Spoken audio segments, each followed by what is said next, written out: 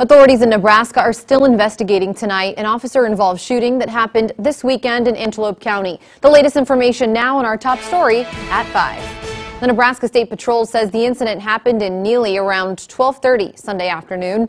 According to the patrol, a Neligh police officer responded to a road rage incident at a convenience store parking lot. When the officer arrived, he contacted the driver of one of the vehicles, and that driver attempted to flee and drug the officer on the ground. The officer then shot the driver before freeing himself from the vehicle as it fled the scene. A witness at that scene was able to force the vehicle off the road just outside town. The patrol says that officer remains hospitalized at the Antelope County Hospital. The driver was taken to a hospital in Omaha.